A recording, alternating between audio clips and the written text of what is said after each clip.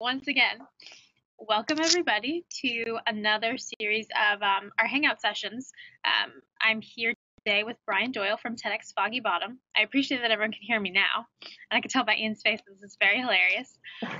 And Brian is from TEDxFoggyBottom from Washington, D.C. in the U.S., and he's going to be talking about succession planning and sort of how to start thinking about it early enough, tools, best practices, etc.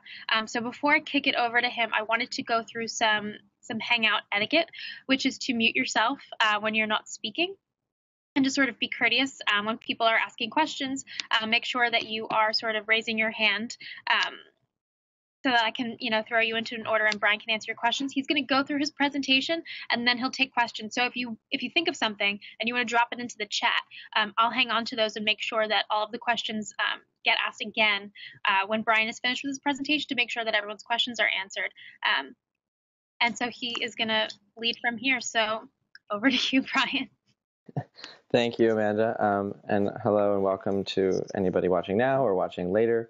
I really hope this is a tool for people, whether it's college students like myself or people who are in their later years organizing any of these types of events to use and to use as a resource. So the first thing I want to talk about actually is sort of who I am in TEDxFoggyBottom is to give you guys some context. And so basically, for me personally, I got involved with the TEDx program when I was in high school in 2011 and got to college at the George Washington University in Washington, D.C. And started this event called TEDxFoggyBottom. FoggyBottom has to do with our neighborhood. And when I started in 2012, it was just myself. And we had a very, very small budget, small team. In fact, we had a few volunteers, but it was very, very small. We had 4 speakers. Following that, I attended TED Global 2012 in Scotland. And then just moving forward, 2013, we had myself and another person helping.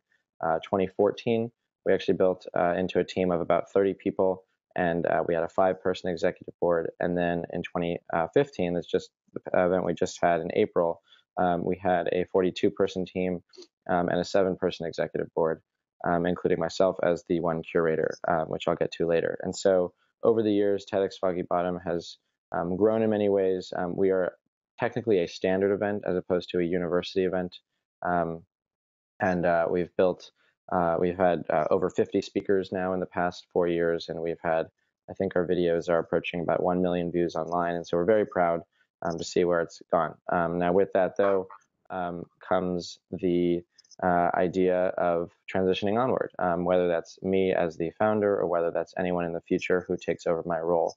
And so the first thing I actually want to make sure I get across about that process is how important it is to be honest with yourself as a leading member of your TEDx event about the need to plan for secession, just because it's a process that should be started very early on. And I think a lot of times it can be tough to admit to yourself or for the leader of the group to admit to him or to his or herself that it's time to sort of plan for the leaving and to sort of let go of the reins a bit, which I know personally was very tough, just because out of pride and out of sadness, because you want to keep working on it. But I think it's very important, and hopefully you have a team that's willing to help you. And so that sort of leads into the idea of the timeline and certain variables regarding that. And so for TEDxFoggyBottom, we started the process about 1.5 years ago.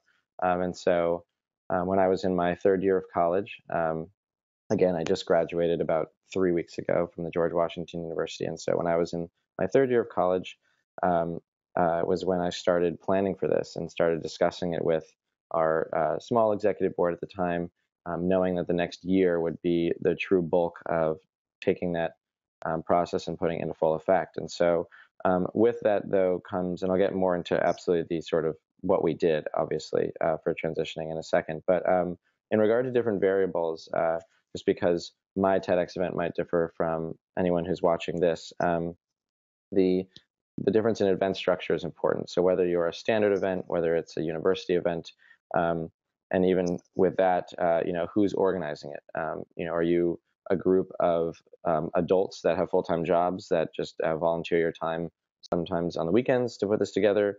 In my case, we are a group of about 42 students that are full-time undergraduate students committed to a lot of different things that volunteer all the time for the event. And so that's very important to begin with, first of all, just because you need to think about, okay, given the resources that we have and given how we are structured as an event, how should we start this process? Should it be sooner? Should it be later? Who should we talk to? And then with that is, who is your support, both financially and manual labor. With us, it's a university-based support, even though we aren't necessarily a university event. So we aren't TEDxGW, but that being said, a lot of our financial support comes from the university as well as different partners. And as I said before, our actual team support comes from undergraduate students. And with that, maybe you're another event that is planned by adults and has financial support from the different companies that the adults work with. Or, for example, a TEDx youth event might be organized by a bunch of high school students, like I was a part of about 4 years ago, but the bulk organizing and financial support might be by a few different adults that can very quickly get burned out or just don't have time for it anymore. And so looking at that, keeping that in mind is important with the context, just because the way that we transitioned is not necessarily a boilerplate template for how other people can transition. It's important to sort of meld it into the way that your team and that your event is really looking at. And I think as well, another variable is the idea of, what do you want your event to accomplish? What even is the purpose of your event? I think there needs to be that sort of backbone of passion, but more so actual dedication, which sort of leads me into about 2 years ago, our event at TEDxFoggyBottom created a constitution, if you will, for our event, where we basically sat down and have continued developing it, but have thought much about who we are as an event, what we're trying to do, and I think most importantly is why do we exist? And that actually came into play very strongly this past year to talk about our theme. But that idea of why are we even here as an event, I think is important, just because, for one, I think it's important so that your team in the current moment can really, have a platform to go off of and decide what you want your event to look like and to really energize yourselves around. But also for the future, I think it's important because, depending on if you're going to be an event that lasts 5 years or 10 or 15, future leadership can look back and sort of see what the original members and what members beyond that have sort of thought about where the event should go, but as well as with change. I think the biggest step for me personally, having to transition, is I'm hopefully the first and only person that has to transition after like multiple years of leadership, in the sense that now that our event is sort of up and running, after 4 years, every year there could be and probably will be somebody new in leadership, and so having that constitution is important. But I do think that ability to recognize that as the person sort of transitioning out, or as the people transitioning out, that the event will most likely and inevitably look different than the way that you had thought. I think that's a really important step to sort of not only accept but also embrace. For me, I'm very excited to see what the new leadership does, and I think that there will absolutely be things that weren't necessarily in my head that should have happened or should not have happened, and yet I think that's important. I think that's the way an organization will grow, and I think that's the way that TEDxFoggyBottom will hopefully continue to be successful. And so with that sort of comes my discussion of the 2015 structure that we have moving forward as of an event, and how we sort of began and sort of facilitated our transition process. And so about a year and a half ago, when we started talking about this, we knew that to be successful in a environment with college students organizing this event, and also just realistically with workload, that we were going to split my job into two. And so we were going to have two co-curators. And so ideally, one would be a man, one would be a woman. The cohesiveness between the two was important. which I'll get to later as well. And so with those two co-curators, another aspect that was very hugely important to this process is the licensee issue, in the sense that since I had attended TED Global, I had the ability to organize events over 100 people. And so if you're a TEDx organizer, you know that in order to do that, you need to attend one of these conferences. And so for us, it was very crucial to get somebody else in the driver's seat, if you will, to attend one of those conferences. And so that can be TED Global. For in my case, this past year, with our new co-curators, it was TED Active. We sent one of them, or any of the newer, TED Global meetups that are happening in Europe, which we can get to later as well. But so there's many options for that. But that was really big for us, just because we had to plan that into our budget, which we did. We ended up having a certain amount of money set aside to help that person pay for the conference, whichever one of the two it was going to be. And in our case, just specifically, we had the incoming co-curators. Their names are Eli and Lauren. And Eli is a junior, or will be a junior, a third year, and Lauren will be a senior. And so it made the most sense to send Eli for longevity purposes, because just in case we don't have the budget the following year, we have Eli with that sort of licensing ability for at least 2 years. And so that was important for us to plan. And I think that is definitely something that I think most people overlook sometimes.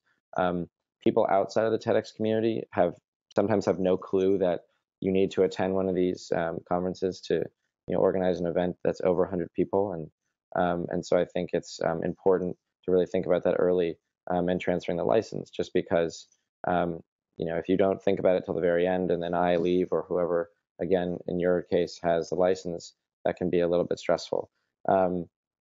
Moving forward, we created an application process. And so we had the members of our team apply to be part of this co-curating experience. And with that, we asked, we tried to look at that both co-curators would neither of them would be studying abroad during the time of their tenure, if you will, as co-curator. And even with that sort of narrows the applicant pool, which is important to think about, because these rules might need to change depending on what actual resources you have.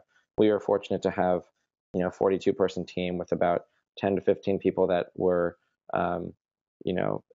able to be the co-curator. But if you only have one or two, that can be tough. But it's important to think about. And so we had that as a rule. Again, the licensing issue is important. We asked that one of the co-curators, both of them, had served a prior position on the executive board. For us as a team, we, like I said earlier, we have a 7-person executive board this year, and then about a 35-person team.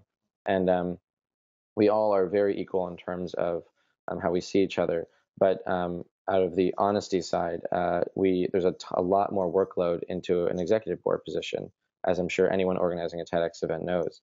And so that's important for us to have the co-curators having served in that position, because it would be a very large jump to go from sort of a general body team member to a co-curator position.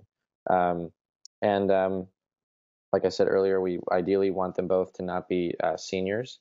One can be, but ideally not both, because a few things. One, with both being seniors, you do run the risk of sort of burnout and getting kind of tired of something, of senior year in general by the end of the year. And if both co-curators are in that position of, I don't really have the passion for this anymore, especially following the event, when the transition process then is most important, that's a big issue. And so we like to have somebody in a younger seat as well, so that hopefully that doesn't happen. And even then, I will say that I'm very proud of our team, and we have an amazing team that would hopefully never get to that level of burnout, because we like to delegate work equally. But and then the other thing, the other aspects of the application is that we do, in sort of almost as like if it was a job, we do make it clear that a commitment to the organization itself should be pretty top priority, around, of course, second to things like academics and personal health. But at least on our campus and in our community, being a part of our organization is a full-time commitment. And it's some of our executive board members racked up over 1,000 hours each on this each year. And I'm sure in many of your shoes, whether you're a team member, a curator, an organizer, a content director, you're finding that, yes, it takes a lot of time. And so we like to make that clear from the get-go, because we just want people to be very understanding of how much work actually goes into these things. And I know that the TEDx community knows that well. And we also make it clear that you can only serve as a co-curator once, just because we think it's important that you don't have reigning leadership, if you will. I mean, in my case, the one tough thing is that the first 2 years out of the 4, it was basically just myself struggling to find people. And so if I was actually here for another few years, I would be stepping down, of course, but I would still be part of the team, which I think is important, that we have incredible people on our team, and I hope you do too, who are stepping into that role, but then the following year, if they're still obviously an undergrad, would love to be a part of it, and whatnot. And so, and then also another important and last thing with that application was that your position doesn't necessarily end the day the event ends. It ends following the next year's co-curators, and it ends when that transition is fully in effect.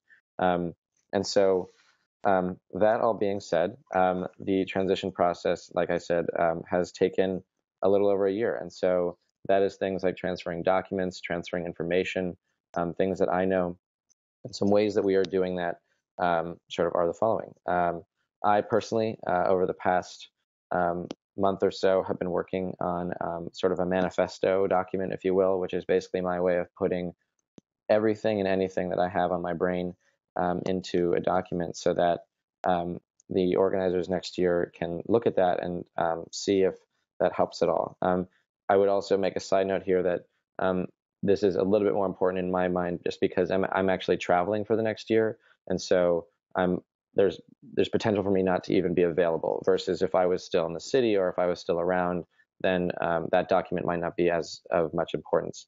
But anyways, I also for the past 3 months have been meeting weekly with our new co-curators to actually sit down and get face-to-face transitioning time. And so each week we've sort of picked a topic, whether it was speakers or how to work with partners, or logistics with our theater venue, or our exhibit space, or even just getting the email addresses of important speaker contacts or financial resources. We sort of choose a topic, and then each week we sort of go into depth, and they ask me questions about that, and I gave them as much information as possible, with obviously the knowledge in mind that this is very much a learn by doing experience, which is what we love. And so as much as I can help, it will take next year for them to just really dive into it to get in. And so another thing that we did throughout the year was something that I dubbed Coffee with the Curator, which was sort of a cute way for team members and anyone really who wanted to meet with me as the curator to just ask me questions, hear stories. And that was, I will admit that, and anyone on my team will also admit that I like to explain myself and talk a lot, not out of love for hearing my own voice, but just because I love the TEDx program so much. And so that being said, these Coffee with the Curator sessions were a beautiful way for me to separate work from story time. And so people could come and they could hear my stories at a later date if they were interested in it. And so those actually ended up helping a lot. We had a lot of attendance at those. And then I'm looking, the other thing that we have that's pretty big to our transitioning process is we are obviously we just finished our 4th year as a conference. And we do have the resources of previous team members that we're utilizing. And so we have one of our alumni who was virtually a co-organizer to myself, with myself, named Kayla. And she is in the District of Columbia still. And we also have a previous speaker from 2 years ago now named Dr. Lena Wen, who actually spoke at TEDmed. And both of those women are sort of serving as advisors to our organization. And our goal is to sort of continue that each year, to sort of select and pick out who are the strong members that really played a role and would be willing and able to sort of help. And so this next year, Kayla will be meeting about once a month with our new co-curators, just as a resource if they need it. She'll be kept in a loop, and she'll be there to say, hey, I noticed you guys haven't mentioned this. You might want to think about that, just because of her experience. And she'll know things that they don't, and vice versa. And so we think that's important. And Lena, as a speaker, is important to us to keep in that loop, just because what a great resource to have as somebody who said, hey, I loved when you treated me this way as a speaker, and we got this. Is there a way that we could continue that, just in case that previous years forgot? And so it's sort of a way of keeping a family tree, if you will, of people that can be a resource. And then with that, of course, is just the actual natural transitioning of information. I've transferred a ton of Google Docs, which I'm sure any TEDx person knows is a savior. And so I've transferred a ton of Google Docs to our team, and whether it's templates for partners, or whether it's a starting template to reach out to speakers, or whether it's actual email chains that I've had with speakers, and I've sort of been transitioning that information. And things that I think are important are, explaining that given all of these resources, whoever you are, it's definitely you got to provide your own sort of personality to it. When it comes to inviting speakers, there's definitely a way to do it, but I would also say that every person sort of has their special way. And so I think it was important for me, and I think it would be maybe important for others to, as you transition on, not necessarily describe it as this is the way we do it.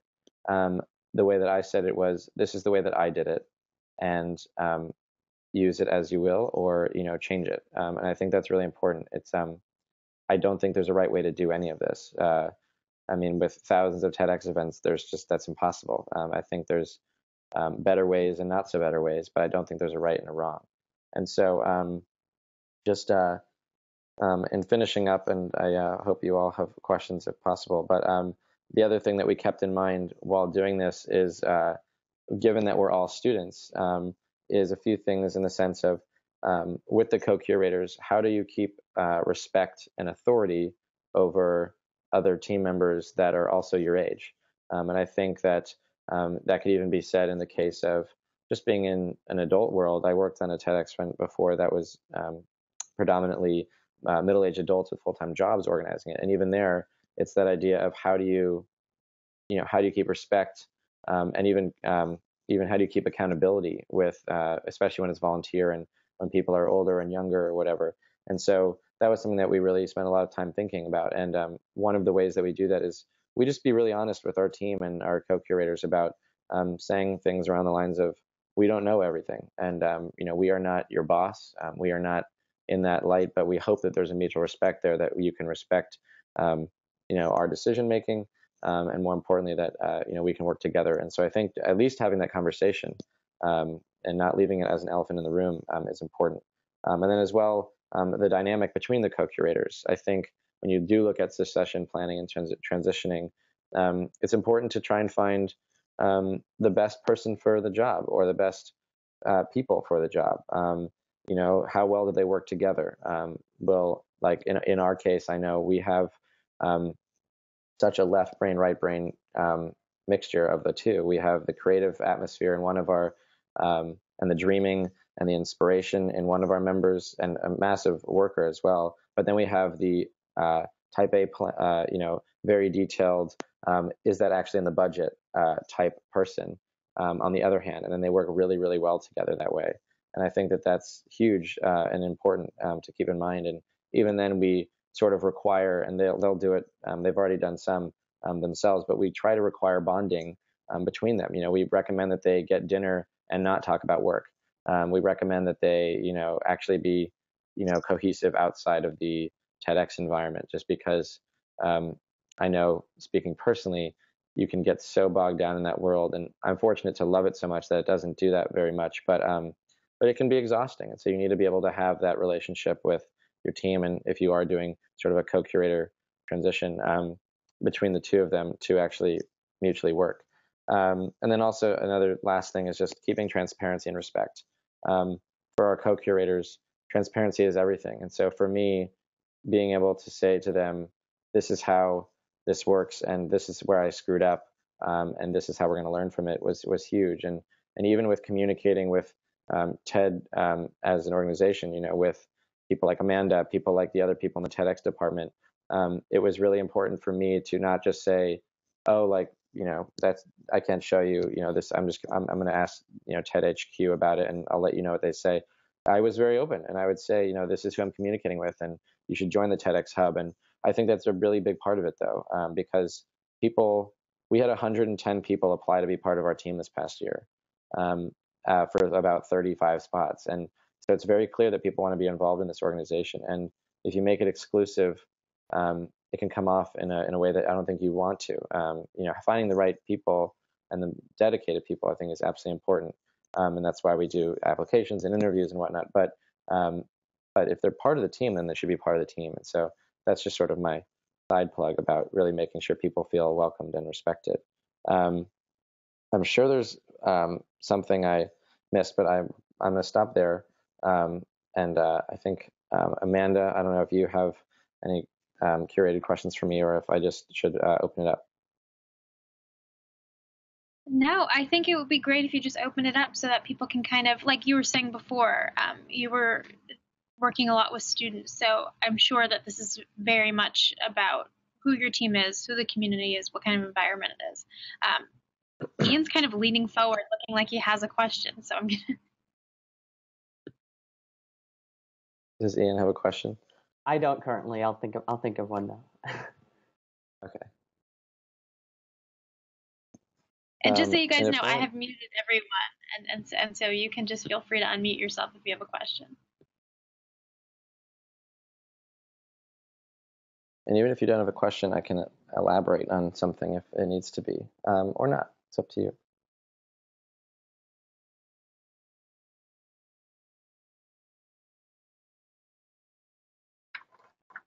All right, so my question.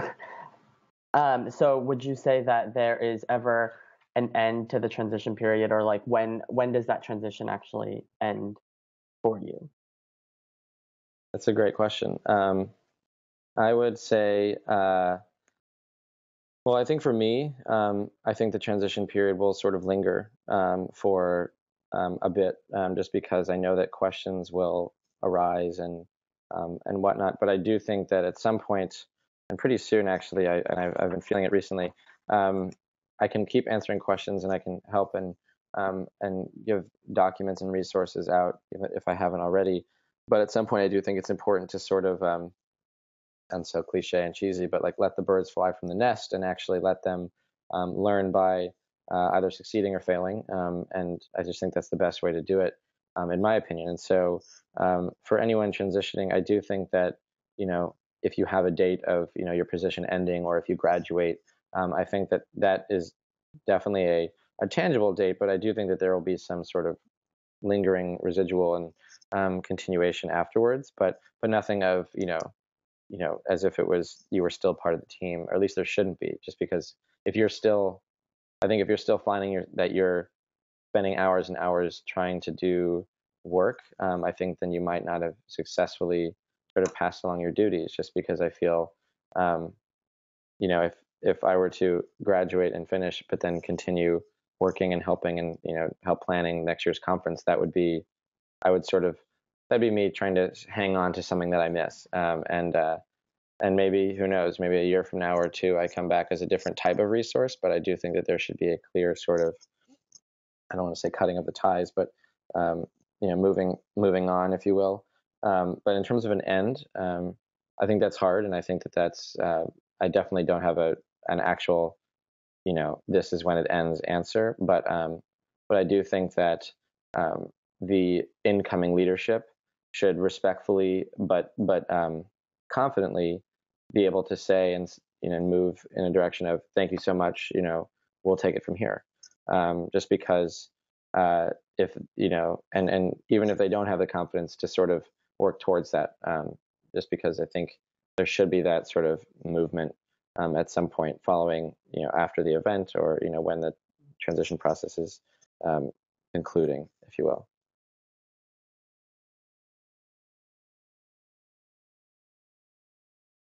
Anyone else have a question? So there is a question from somebody who's attending, so not participating in the chat, but Emmanuel had said that he wanted to join the chat. So I'm going to just give him the link again to join because I think he wanted to ask in person.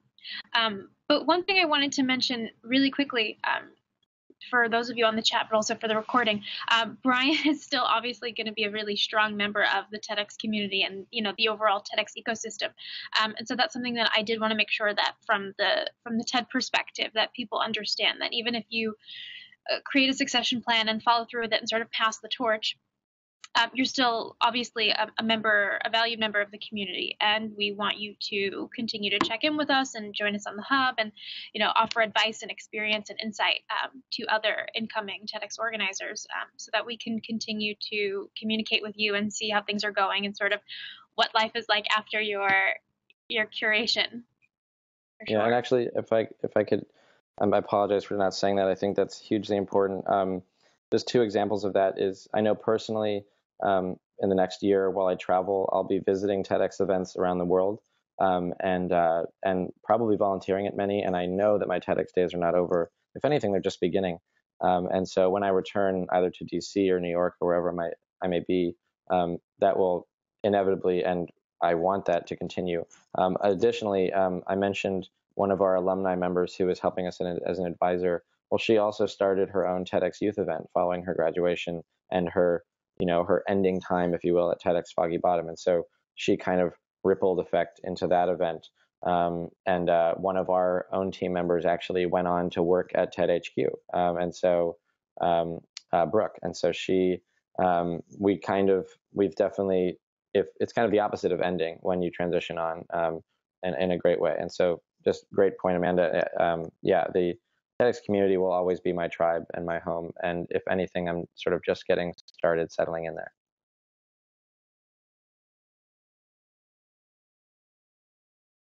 Did we figure out Emmanuel? Not yet. So you know what? I think what I'm going to do is I'm going to just ask his question, because perhaps he's having a bit of trouble joining. He really wanted to ask how, Brian, do you manage the relationship between the curator and the volunteers?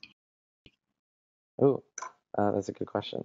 So we, just to clarify, just to clarify how I would define volunteers and myself, just because sometimes I know people call their team members volunteers. So we have sort of the way we structure it is we have our executive board / leadership, which is this past year was myself with my 6-person executive board, all of us on the equal level. And then we had our bulk team. So we had 35 team members along with the 7 of us. And then aside from that, right around about maybe 2 months before the event actually happens, we have 2 of our team members step up as volunteer coordinators, and we have 2 of them sort of reach out to find volunteers who will then be just lots of manual labor on the day of the event. And so just even more clarification, they help us on rehearsal day, they help us on the day of. We honestly could not do the event without them. We had, I think it was about 65 or so people actually submit their interest and hours to be involved this year as a volunteer. So that's, again, along with our 40-plus person team. That being said, we tried to take those who were more available throughout the entire day. And we took about 30. So that being said, when it comes to my relationship with them, about the week of the event, we hold 2 sort of volunteer training meetings where we give them out their T-shirt and we explain to them, sort of how the day is going to look. This year it was honestly fantastic because it was really cool to see how much we progressed, because I was not presenting. I let the volunteer coordinators present. However, I did just attend to say hello, which was really cool for me because I was just kind of this anonymous, guy in the back, and these volunteers are just these bright-eyed people who wanted to be involved. And so the one thing I did end up saying at the very end is that many, many people have gone from being a volunteer to a team member, and then so forth. And that's like sort of the gateway into being involved with us, and we love that. And so my direct relationship is that I attend those, and hopefully future co-curators will. but they don't, commandeer the trainings, and they don't make it their job. It's a delegated task, and I think that's hugely important for transitioning onward, because if you're doing everything, then no one's going to know how to do a great amount. And so, but that's sort of my relationship. And then on the day of, volunteers are pretty much treated with equal respect as a team member. And so if they need something from me, they can ask, and vice versa. I personally am backstage all day, pretty busy, and so they tend to ask others because they see that I'm in my zone. But they're just like students like you and me. Sometimes they're adults from the community, and I guess to sum up, I think my relationship with them is great. I love our volunteers. Each year, it's kind of like an exciting time because we get to see who randomly from the community wants to be a part of it. I will say, though, that it's tough because we have people who want to be, we have people who, 8 months before the event asked to be a volunteer, or to be even on the team, but we've already, or maybe we've just selected the team. And so it's a tough process for us because, we love having people part of our community, but it's hard for us to give 40 people work to do. It's hard to delegate that much. And we've even debated in the past, excuse me, if we find is there a way for us in the future, a year from now, 2 years from now, to involve people on like a very low commitment basis throughout the year. And, we'll figure that out as we move forward. But that's sort of how my relationship is with them.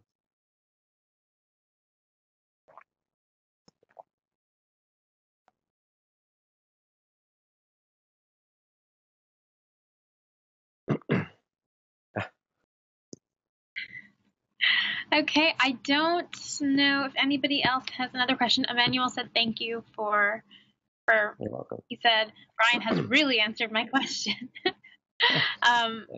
So does anybody else have any more questions? Or Brian, did you want to comment on anything before we sort of wrap up? The one thing that I always say to my team is just gratitude.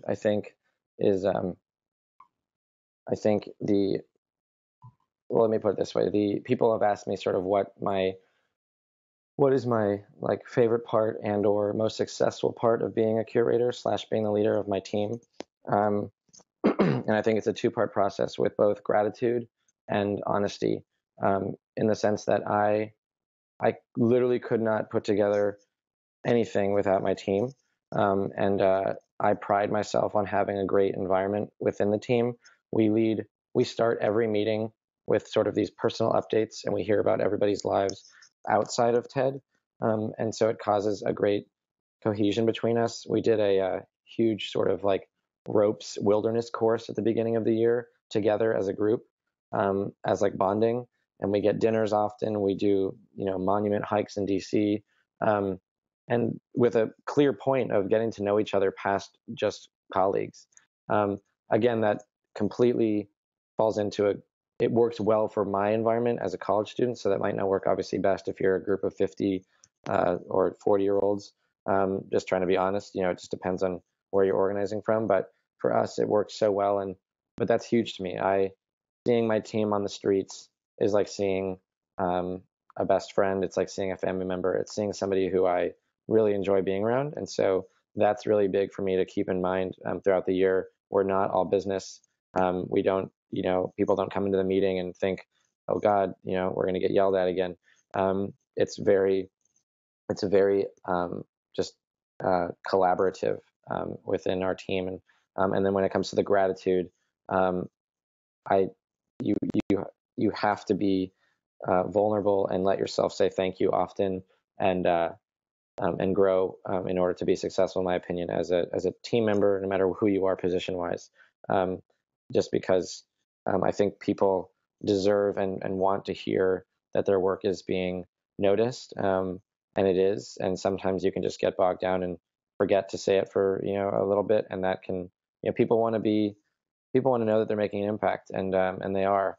And so I think it's important to make sure that's known. And when it comes time for the day of the event, and they always do, and it's always fun to see. One of our team members this year put it very well. She said she loves seeing all the new team members because they're so excited but they have no idea what they're excited for. And I really like that line because it's true. If you've never done a TEDx event before, you're so excited, but you have no idea what it's going to look like. And then when the day actually happens, it has ended up being many, if not all, of our team members' favorite day of the entire year, and it really is for me. And so it's just important that you really keep people energized. And one way of doing that is not necessarily bringing candy to every meeting, but it's just giving them the praise and the comfort that they deserve. And so that's just a huge thing that's important to me as a team member and as a curator in my position. So, but yeah, that's all I have to say.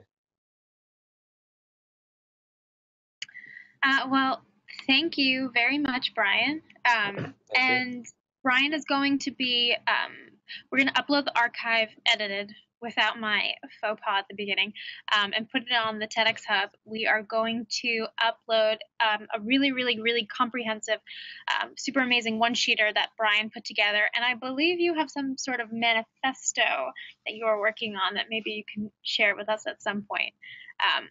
I think that the reason I really wanted Brian to do this Hangout is because he has put so much thought and effort and love into thinking about what's going to happen to his TEDx team and community after he leaves, quote unquote. And I think it's a really great conversation to start having, even if you're not thinking quite yet that you're ready to give up, the golden throne. It's a really good idea to just put some systems in place and start thinking about archiving and writing everything down, writing down your process. It's just really important. And thank you, Brian. That was wonderful. And I'm super excited to see what kind of conversations and questions come out of this. So we'll be sure to kind of make sure that everyone knows that you are the one who wrote all of this and can best answer questions about it. And I think we should conclude this Hangout series for today. So thank you. Thank you. Okay. Bye, you guys. Bye.